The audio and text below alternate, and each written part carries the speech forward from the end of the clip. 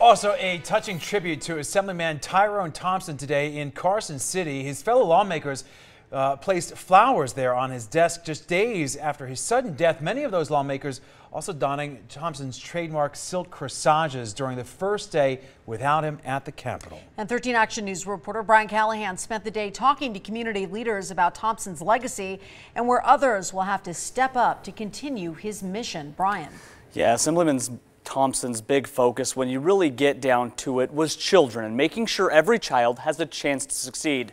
That's what he's been fighting for on the Education Committee and in pushing the importance of mentorship at the state level.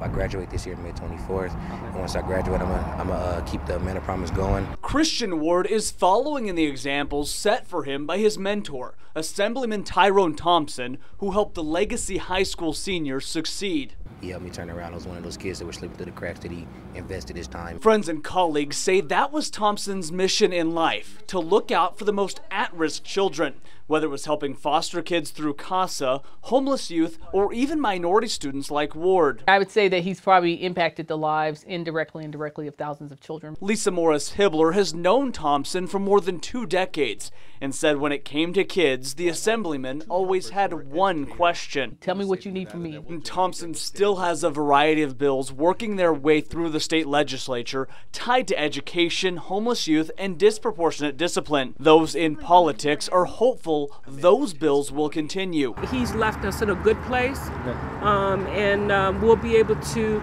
stay committed to his path, his journey, and see some of this legislation through, in memory of him and in honor of him. When it comes to honoring that legacy, Hibbler says it all comes down to following Thompson's example. Now, I think the greatest thing that we can do is continue to carry on the work that he's done.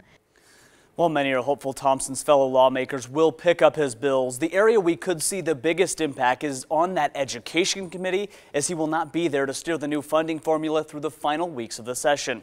Brian Callahan, 13 Action News. Brian, thanks.